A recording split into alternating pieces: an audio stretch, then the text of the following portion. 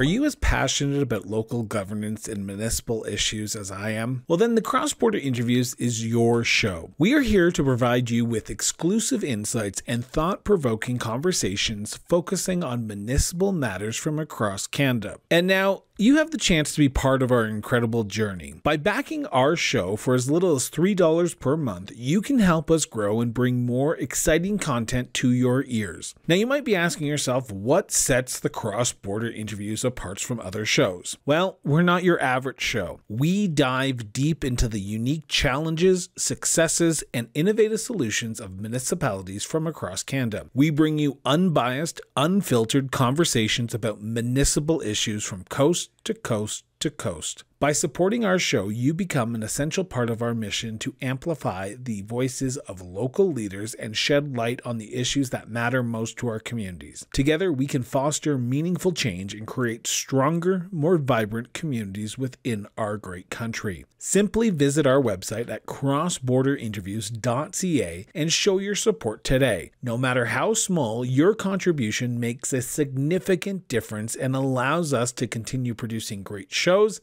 like the one you're about to hear. Together, let's make municipal issues matter again.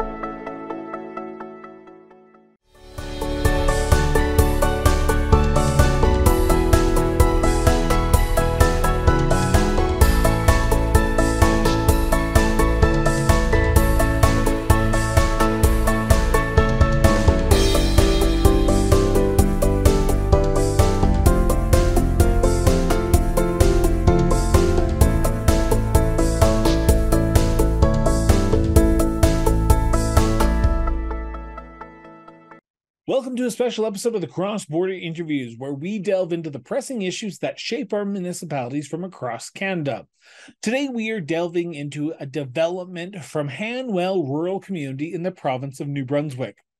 Now, on July 19th, a pivotal decision was made that would have far-reaching consequences for Hanwell Councillor Pat Septon. In a 4-2 vote, Septon was suspended from council for a staggering 90 days, a decision stemming from his alleged breach of the council's code of conduct. Councillor Darren MacKenzie brought forth the suspension motion, shedding light on the extent of alleged misinformation that had been spread by Councillor Septon. Councillor MacKenzie passionately spoke about the undue stress caused to councillors and municipal staff by this situation. He expressed his frustration by saying, quote, "A reasonable person would stop when local people are telling them they're doing something wrong and reevaluate what they're doing, but not in this case," unquote. Councillor MacKenzie pointed that this should serve as a cautionary tale for other municipalities. He pointed out how Councillor Septon had ventured into podcasts to spread alleged misinformation, including a recent appearance on our very own Cross-Border Interviews episode 589, released on July 6th. Now, in light of this development, we reached out to Hanwell Rural Community seeking clarity and understanding on this matter. We invited Hanwell Mayor Dave Morrison to appear on our show to discuss the events leading up to the July 19th vote and the impact these last 7 months have had on their community. Now, today, we are sitting down with Mayor Morrison to gain insights into how the suspension unfolded and what the council is doing to resolve the issue. We will also be looking ahead, discovering Hanwell's plan and aspirations for the remainder of 2023. With an open heart and sincere desire to shed light on this matter, Mayor Morrison shares with us the challenges and opportunities that lie ahead for Hanwell.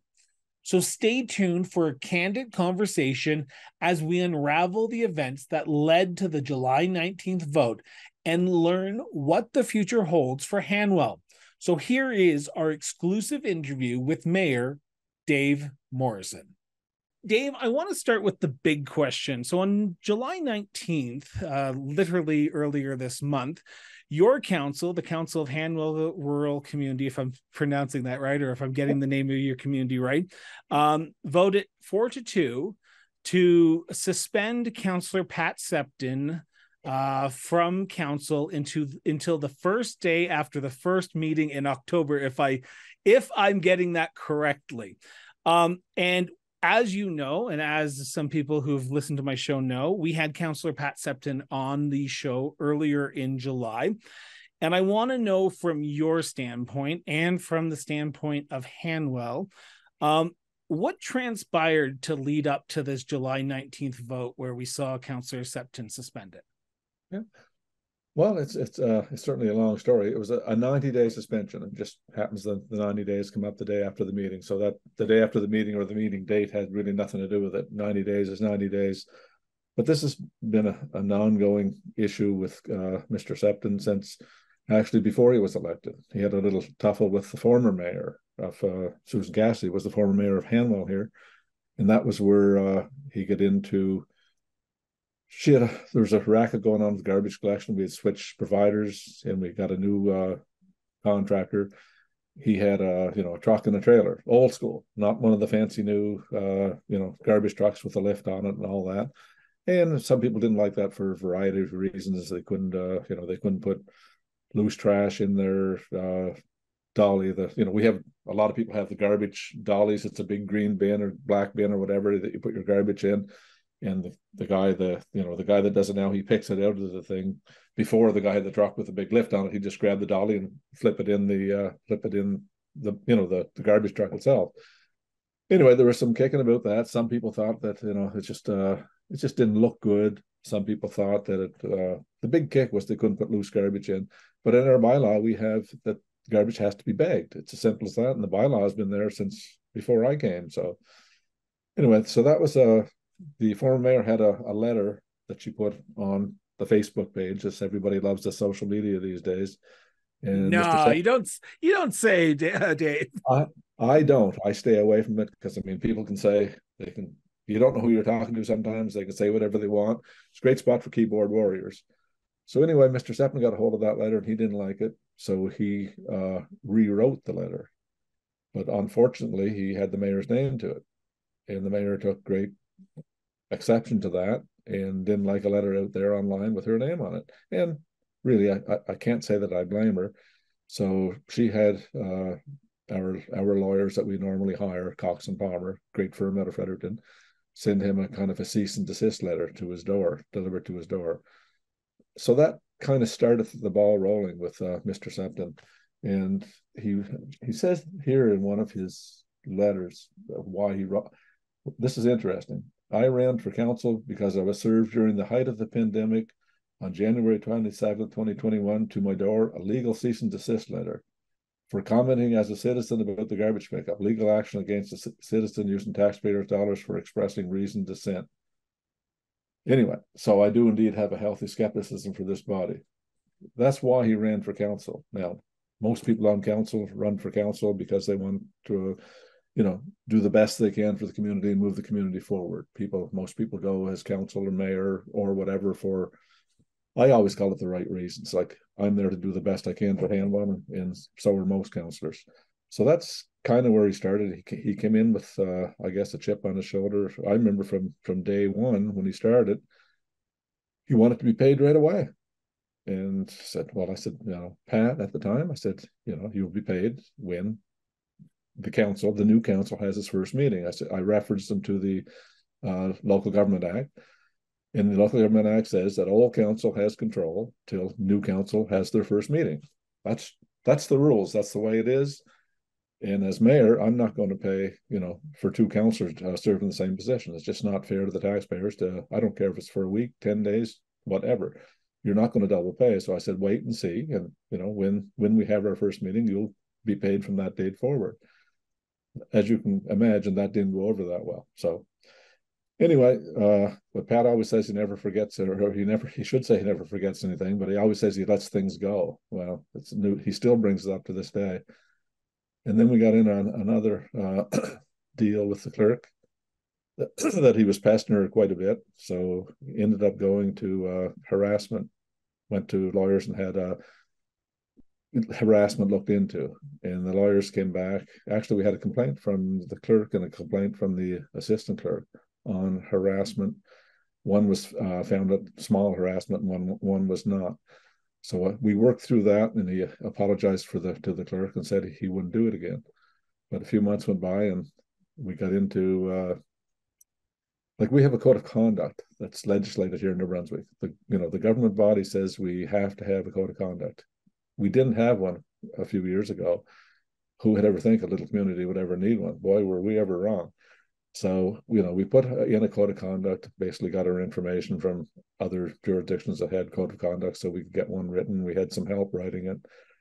So we got a code of conduct in, and the long story short, in the fall of 2022, there was a lot of things happening with Councillor Septon at the time. And councillors went to several councillors went to the clerk at the time and were complaining about, this has to stop, that has to stop. It's hard on us. We're, again, so at the time on an informal complaint, the clerk looks into it. So she looked into it and brought, 26 complaints or 25 complaints. You said 25 during the council meeting, so I'm assuming it was 25. Yeah, it was 25 complaints, like breaches of the code of conduct brought forward. Now that's 25, not 1, 2, 3, 25 that were brought forward to council. Council looked at them all. We gave them the benefit of the doubt on 6 of them. 6, we said, well, yes, no, but look, we'll err in favor of his. But 19 were clear-cut breaches of the code of conduct for a variety of reasons we'll get into later on. So we put out sanctions to Councillor Septon, and there was some feedback from a councillor and, 2 councillors actually, that they didn't like the process. They didn't feel it was fair, where the council was the sole judge, jury, and executioner. But that's it. That's the way it works in New Brunswick. There's no other board to go to, and local government will tell you things begin with council and end with council. So it's unfortunate. There may be some bias in there, but that's the way it has to go. But anyway, there was such a pushback on it from 2 in particular that we said, okay, maybe we can go to a third party, go to an outside party and let them review and come back with to see if we follow the right process, or if the code of conduct was breached, or if the sanctions were correct. So anyway, we went to another lawyer that we never used before. That was I know it wasn't Cox and Palmer. I gotta think of their name. Put in a promo for them. Oh goodness! But you went to a different lawyer that you had originally gone to. That's right. We wanted to be completely third party. It was people we don't even know. So we went to McGinnis Cooper, which is a firm in Fredericton here that when we checked around, they were very good on HR issues. So we went to those guys, and they said, fine, we can look after this for you, or we can put it out to our affiliate in Nova Scotia that's called MC Advisory. They specialize in this type of thing, HR issues, and they said it would be a lot more economical for Hanwell to go to these guys than pay lawyers $350, $400 an hour to do an investigation. He said, it'll end up saving you quite a bit of money. And we kind of thought, well, hey, why not? This is what they do, and we're after a third party. So this was a group from Nova Scotia, and he was called MC Advisory. MC meaning McGinnis Cooper, I guess. And that was a fellow by the name of, Roland King was his name, Roland King. So we never heard of him. So anyway, we had some phone conversations with him, some emails back and forth, whatever, and we engaged him to have a look at this. So he did a report looking at the code of conduct, the process, the whole thing.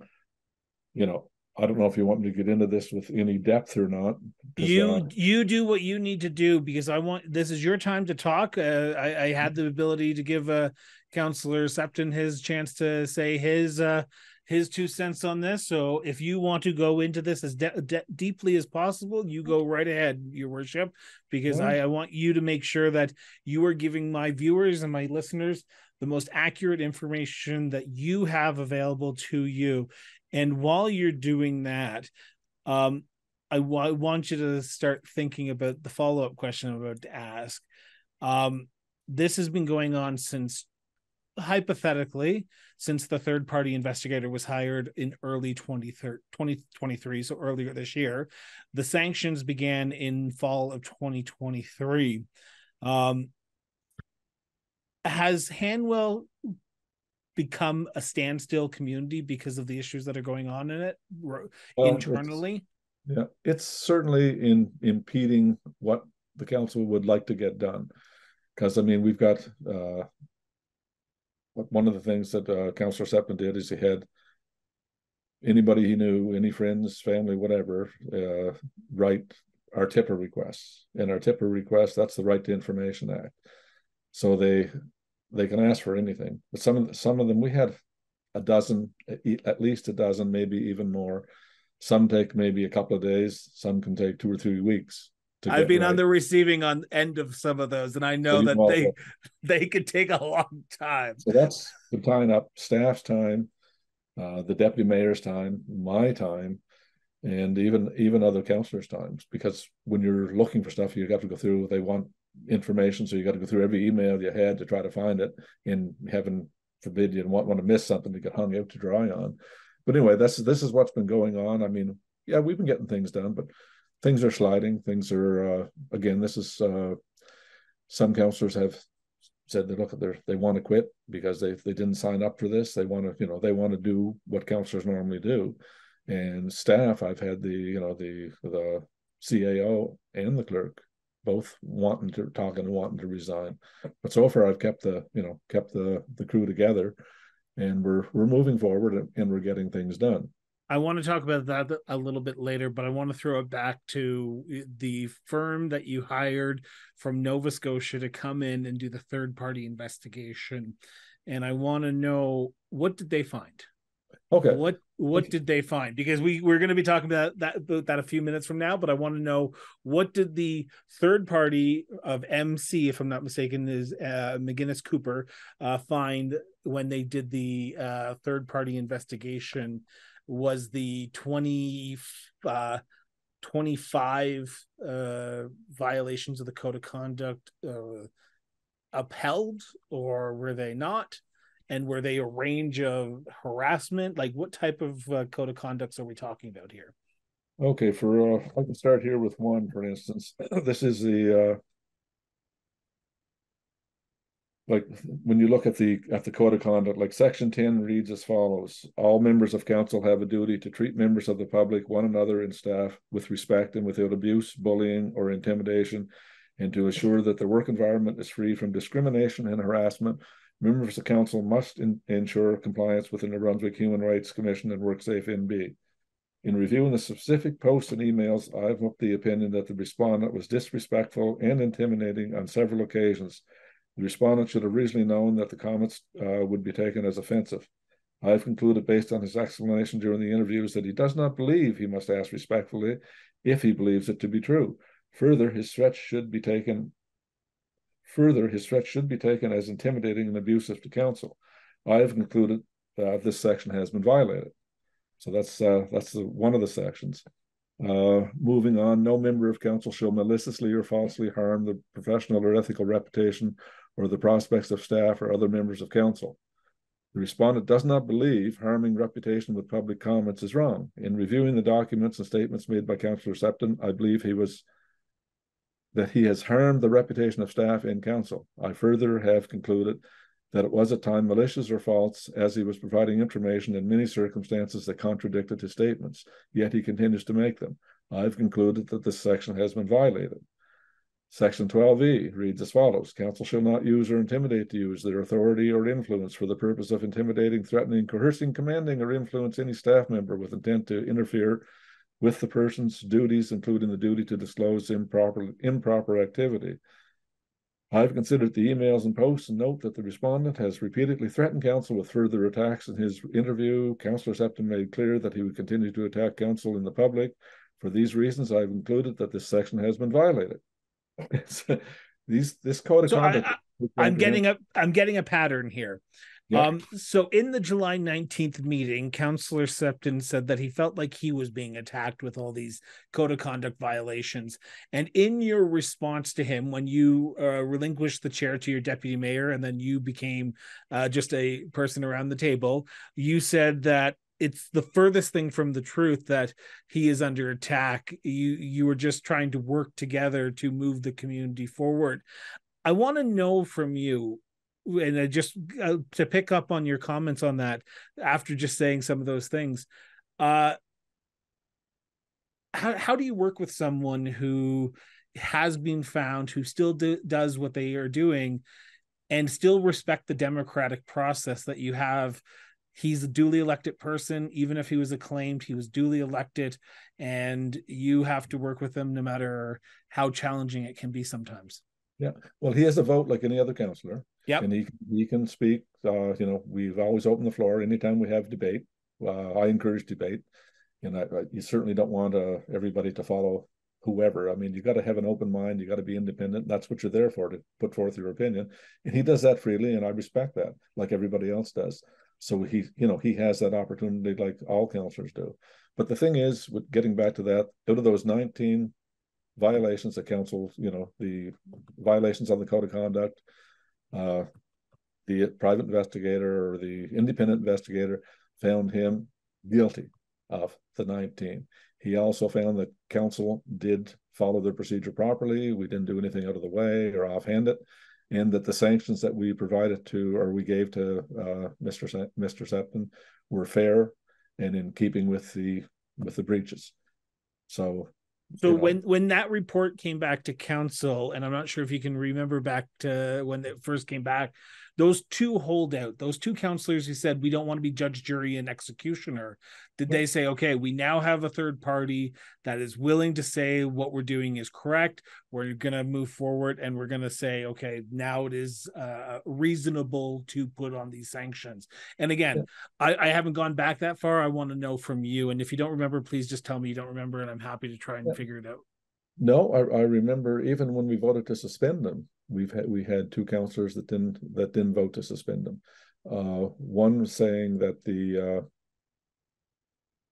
that they weren't around when the violation took place, because what happened in January is, due to government reform here in New Brunswick, we expanded the municipality, and we took in a very large portion of the adjoining local service district, which was called Kingsclear. So we got 2 new wards and 2 new councillors in January. And I mean, I can understand where they're coming from, but I mean, all they have to do is follow the reports and bring themselves up to date on it. One did, and he agrees with council that this is having an effect on council, and he wants to move on and do the right thing. The other is saying that they just weren't comfortable voting a person in being suspended when they weren't there when it happened. I mean, hey, I don't have a problem with that. I mean, it could have went only 1 vote in favor of suspending him. Who knows? Councillors have to carry that with them. And the other person, why they voted the way they voted, I mean, they were quite vocal in not agreeing with the process. So, everybody has to answer to their own conscience. To me, when somebody's acting up, we have rules. Society has rules. People go to court all the time, and you're either convicted or not. But you have to do the right thing. So, I don't know, 19 violations of our code of conduct is extreme. One or two would be bad enough. 1 is bad enough. And don't forget, when this was going on, when Mr. King was investigating this one, this was an informal complaint, and then a formal complaint came along, and that had 10 violations of the code of conduct. And in the middle of doing this report, it went to the formal one has to go to outside investigator, and they only have 30 days to do their investigation to get it back. So the investigator, same guy, had to take this one on and work on this in conjunction with working on the other one. And he came back on that one, and he found that Councillor Septon was in violation of 6 out of 10 possible violations. So that's where the 25 comes from: 19 violations and 25 violations. And there's a few people in the community that are saying, "Attaboy, Pat, we're behind you all the way, and good job, and keep fighting." I don't get it. I mean, society has rules to live by. I mean, councils have rules to live by. You just can't go out and defame people and be mean to people, and I don't know. I'm not sure if he knows actually what his functions are as a councillor. He has said it several times that he sees himself as the overseer of council. Well, government's the overseer of council. If we step out of line, government will come in and they'll take corrective actions. All councillors are equal. The mayor is just a member of council. I'm the spokesperson for council, and I speak for council, and council tells me what to say and what not to say, basically. But when council takes the vote, that's the official position of council, and councillors should follow that. So I have met with many councillors and mayors who would say the exact same thing about that. But I want to pick up on something that Mr. Septon said during our interview. It's about, and even it was mentioned during the July 19th meeting, it's around confidentiality. Now, according to, and I'm one of these policy wonks that will go and actually read policy because that's what I do on my spare time. So I read the Hanwell procedure policy for your council meetings, and I want to just pick up on one item in and it goes to what was going on for one of the potential violations of the code of conduct. Until a matter is formally presented, this is quoting the policy now, until a matter is formally presented at a regular special meeting of council and or a committee meeting, items of a sensitive personal or business nature will not be publicly disclosed by council committee members or staff. Seems pretty simple. Pretty straightforward. Now, I'm not going to quote verbatim what Mr. Septon would say, but I would assume that he would say he has the right to go out and talk to people about the issues that are going to be presented in front of council. How do you charge back at that? How do you battle back against saying you have the right to talk about things, just not about business matters that are until it's presented in front of council? That's right. Well, again, confidentiality is utmost, because I mean, things are said sometimes that are confidential, and they're confidential for a reason. This one in particular, this goes back to we started recording our council meetings, and the council voted 100%, like no dissension, it was a full majority. Everybody voted to record these meetings. So it was being recorded for probably a few months. And Councillor MacKenzie, that was looking after the recordings and posting them on, we have an internet radio that we have that we use to put things out there. So he had put it out on the recordings out on internet radio, and he was looking at them, and there was nobody looking at them. There might have been a couple of people looked at these things, and they were taking up a lot of time. I'm one of them. Yeah. So anyway, we were having it started on emails that Councillor MacKenzie said, look, he said, I'm not going to record these meetings anymore. They're a waste of time. It's taking up my time. I got to record them and put them on. I'm just not doing it. So he said, I'm going to bring a motion forward to quit recording them, because basically he wanted out. And this was in an email, again, confidential between councillors. Yeah. So it was going back and forth, and they said, well, we'll, in the meantime, staff we'll work it out and see what else can be done. So I actually shut it down, and I said, look, save your comments for a council meeting. This is turning into a debate, and we can't debate an email. We have to have open and transparency in public meetings. So I said, enough's enough. So it quit. But anyway, Pat got wind of it, and right away he put it on his Facebook page, his social media, that look, hey, council's brought a motion forward, and they're going to quit recording meetings, and you got to get out there and you got to stop this and make sure you show up at the meeting. But like I said, that didn't happen that way. It was being discussed, and basically Councillor MacKenzie said he wasn't going to record them anymore, find another way, because he thought he was wasting his time. And hey, he works for a living. He's an active participant in council. He has been on council since 2014, since the beginning of Hanwell, when it was first incorporated. So the man has a very strong interest in his community, which is commendable. But he found this a complete waste of time. So being discussed in an email and going out and all of a sudden putting it on your social media where the whole world can see is a breach of confidentiality. It goes against, like you read earlier. So you just can't do that. But try to explain that to Mr. Septon is like, I may as well talk to this lampshade right here, because that's the response I get. I'll do what I want to do. So I read that first part, which is 7A in the procedures bylaw, for anyone who's like me, who actually wants to go read it. But I want to add an addendum to this, because this is the part where I think gets a little bit fascinating for me. The added 8th addendum to it, added on October 12th, 2006, consequences of disrespectful actions. So this is added way before your time. I'm assuming, I'm not sure how long you've been on council, and Councillor Septon or Mr. Septon's time.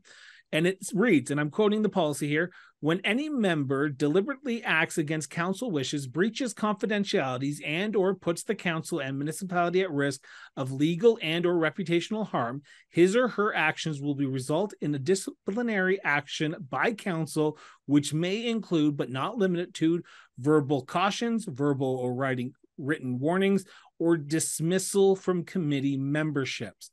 Now, it doesn't say anything around pay, doesn't say anything about suspension of committee members. And I want to know from that standpoint, because you, in your policy, which I'm a big proponent of having everything written, so that way you can't say you're going off script, you say dismissal from committee memberships. What was the action that led to say, okay, we're going to roll back your pay because this is the first action for sanctions, and then ultimately, which led up to July 19th, his suspension for 90 days until October? Well, it doesn't. I think if you go back and check the policy again, it says, it's not limited to just to the above. Yeah, but so, not limited to. So yeah, it does say that. Yes.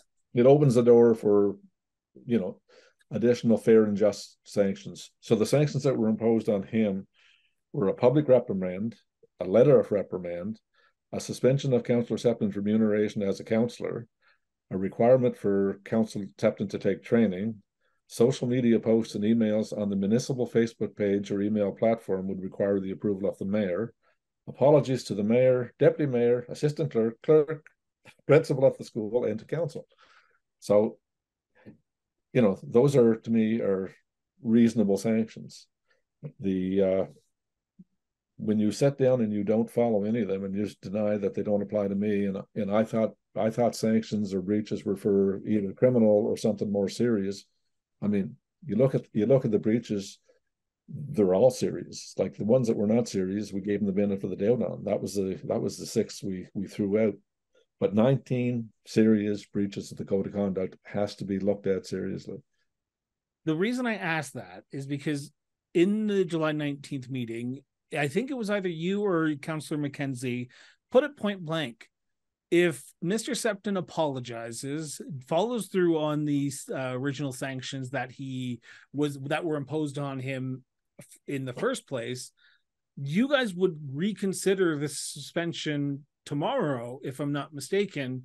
But if nothing changes by that 90-day period, that suspension could be extended, correct? Yeah, sure. He has the option to follow the sanctions and then the suspension and the pay, because his pay. Councillors are not paid, right? It's not considered a job. He already took that to the Department of Labor here in New Brunswick, and they go back and say, you're not a worker. You're a councillor. You're an elected body. We pay income tax. CRA is not going to let you get away with anything, but we don't pay pension. We don't pay EI. So we're not considered employees. So anyway, I'm getting off track here. So all he has to do is follow the sanctions and become a team player and be part of council instead of fighting against council. Like I said, he was never attacked, and I say that's the furthest thing from the truth. He broke the code of conduct, bar none, and he was appropriately penalized for it. That's the end of the game. There's no attack. He's attacked council. We haven't attacked him. How do you foster a good working environment, not only with council, but with administration when you have something like this going on, Dave? Well, like I said, all the other councillors get along. We, again, we disagree. There's nothing wrong with that. Myself and the deputy mayor disagree, but you move on from that. I always told councillors that you can't always get your own way.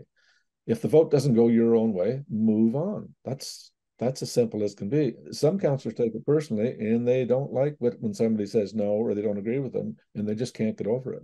But that's not the way life works. Councillor MacKenzie did say that there were times when administration would be leaving crying. Okay, I'm back on track. Yeah. And as someone who's worked in administration in numerous provinces, and I know that the public relationship with administration can be sometimes hard on administration, but when it comes to council members having a hard relationship with administration, it can be even daunting, and it could wear on people's ability to do their job. When this is going on, how do you as mayor ensure, along with your CAO and your clerk or city manager, ensure that your administration is looked after, that they aren't leaving crying from the office every day? Well, therein lies the part of the reason for the suspension. Got to get him out of here. Either he starts to play respectively, do his job properly, figure out what a councillor is supposed to do, and stop fighting. I mean, just move on. And really, I think most council members, maybe not all staff members. I mean, he has gone so far as saying that the assistant clerk lied, the CAO maneuvered, didn't, like I said, didn't write bylaws right.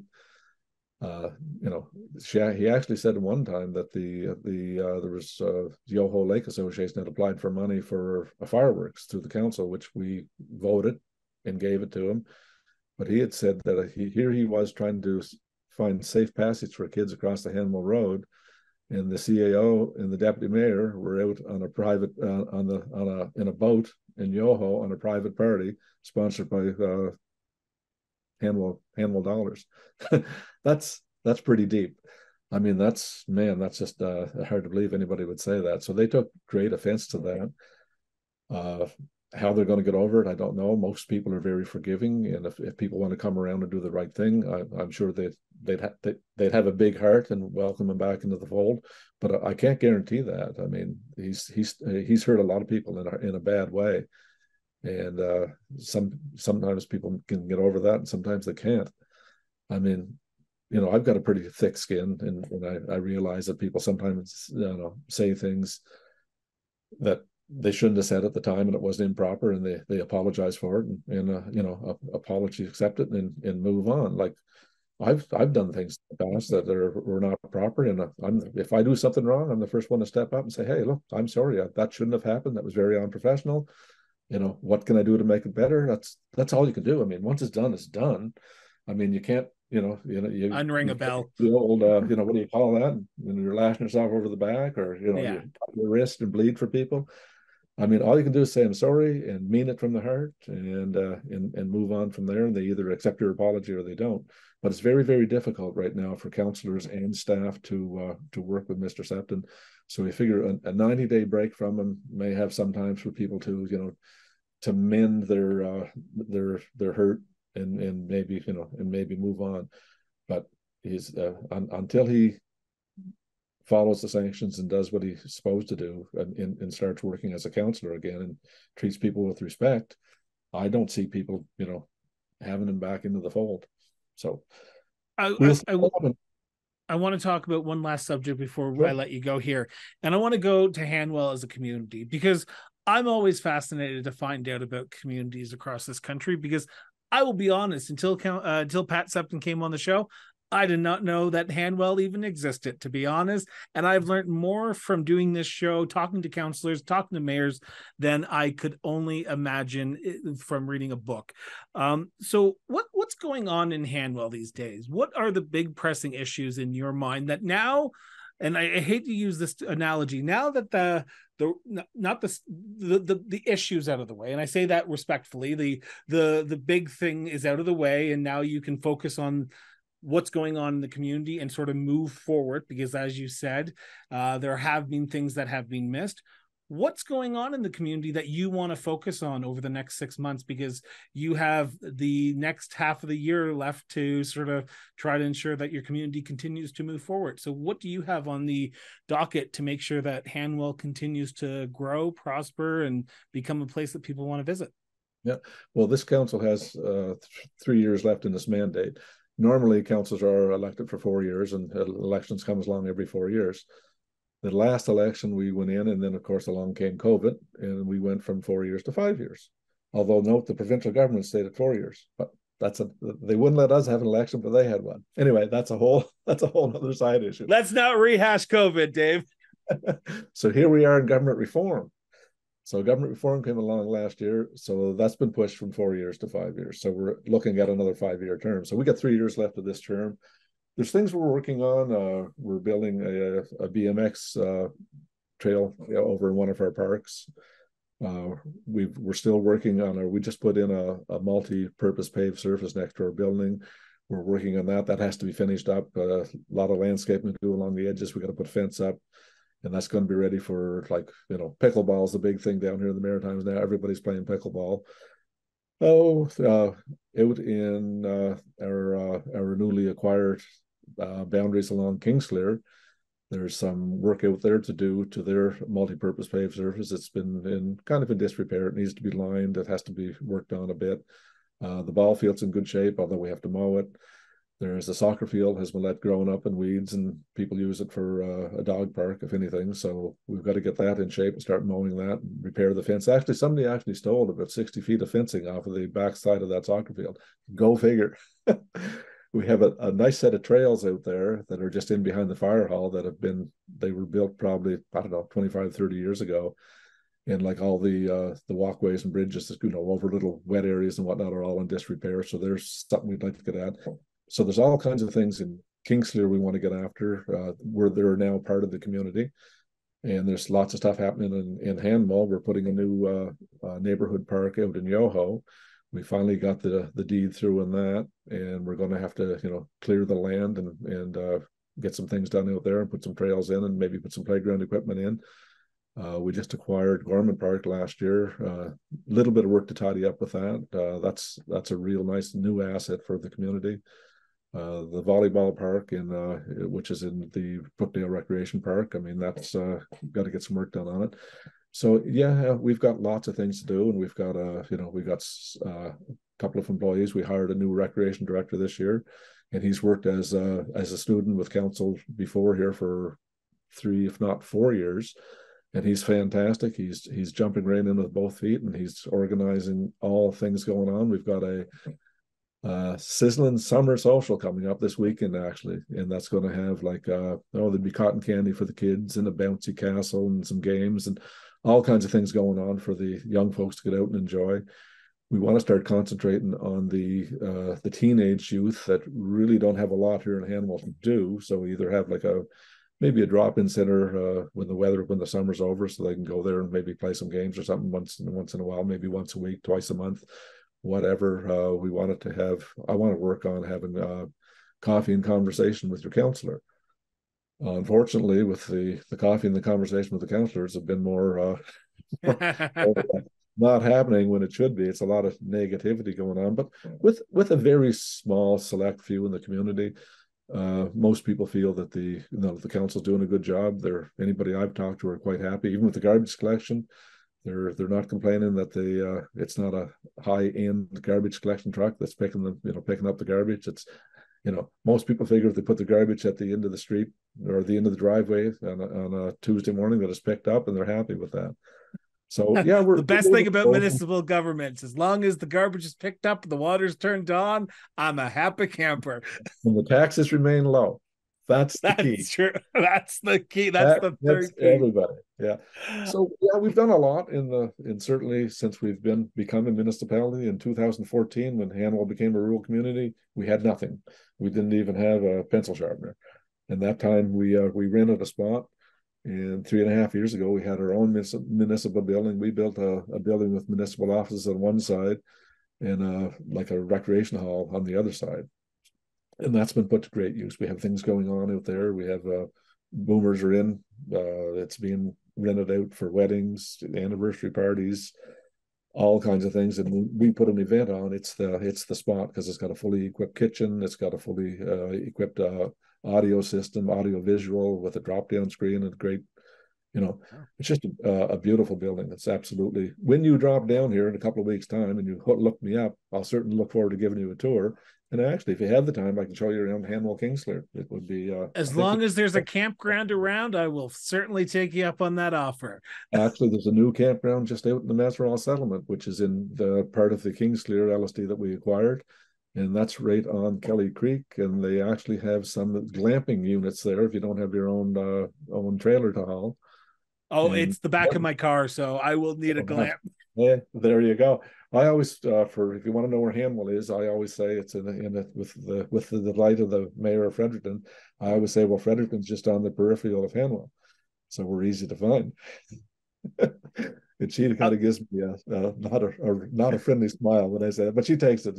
Like Kate and I get along well. Kate Rogers, we work together. We have 14 communities in the it's under the Capital. Used to be Regional Service Commission 11, now it's Capital Region Service Commission. We have 14 communities, but the communities are all linked together. There's Hanwell, Village of Marion, Town of Oromocto, and the City of Fredericton are all four that are work together. And we always meet together, quarterly for sure, and we find out how we can help each other. We see what we can do for each other. Because I mean, there's if Fredericton's done something, then we're going to do the same thing. Well, we can get some great ideas from them, and if we can help them out anyway, we'll do so. So the four mayors get along very good together. We have some fun, and we enjoy each other's company, and that's the way it should be.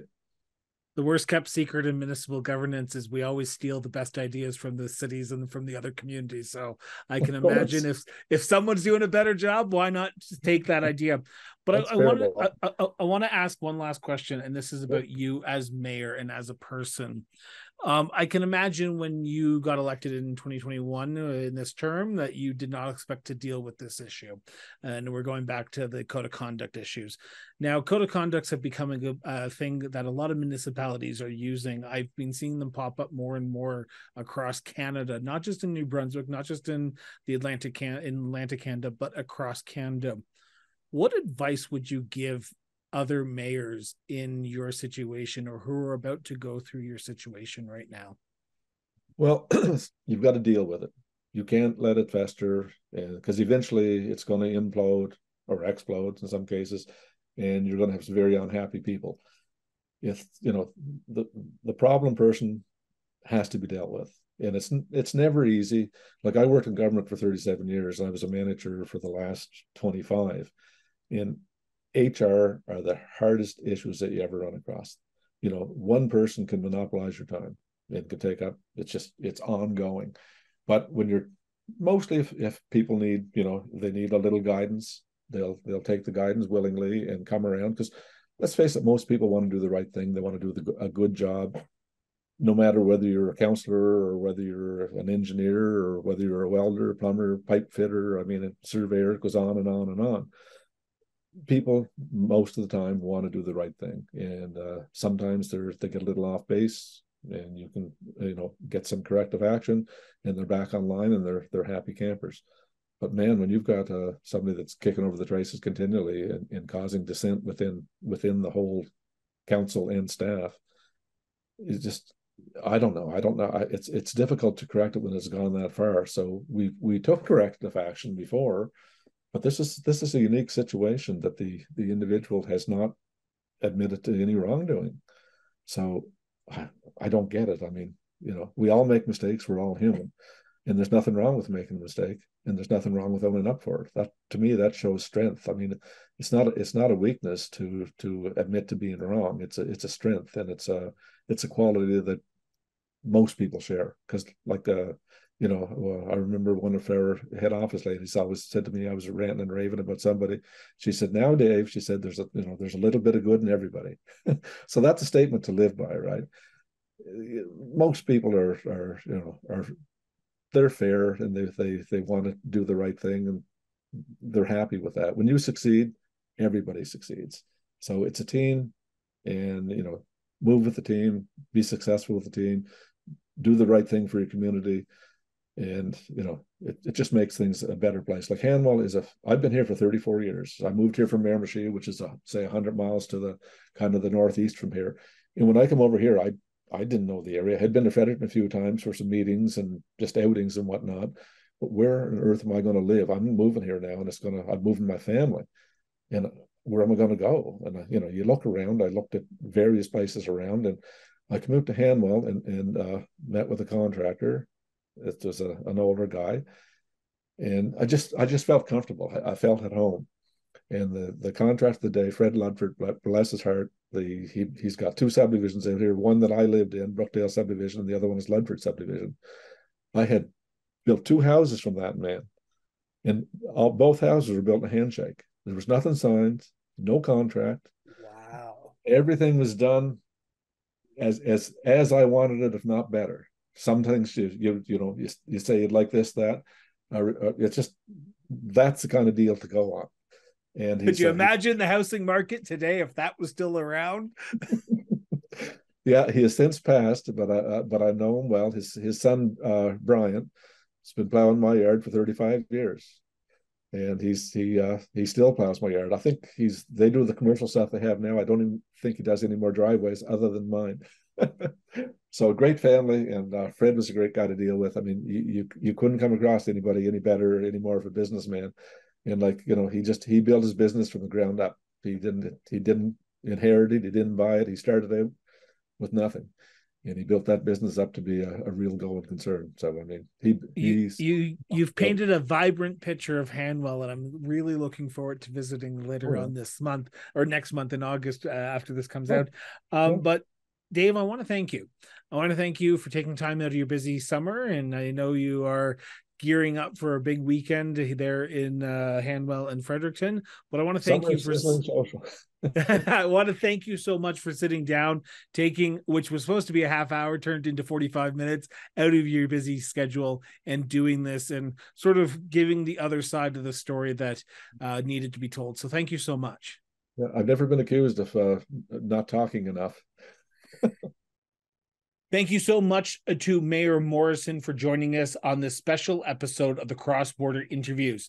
Now, all the information that was discussed in today's episode will be linked in the show notes. So if you want to go read the reports that Mayor Morrison was talking about, please scroll down and click on the links. To our viewers, thank you for tuning in and for being part of this conversation. Now, if you've enjoyed this episode, please hit the subscribe button so you can stay up to date on all future content that we have coming to you. Now, if you're able to, also, please consider backing the show to help us to continue to grow and produce more high-quality content like you saw today. Every little bit helps, and we appreciate your support. A link to our support page is in the show notes as well. And this is the most important thing. This will be our last episode and special episode for the next 4 weeks, as we begin our tour to Eastern Canada, visiting communities from across Canada who've appeared on this show. We're really looking forward to this next 4 weeks. Now, the cross-border interviews, though, will be returning on September 4th with brand new episodes and a special announcement on September 4th. A new addition to the cross-border interviews family will be premiering. So stay tuned to our website and social media pages in August for all the details. Thank you again for watching and listening. And until September 4th, just remember, just keep talking.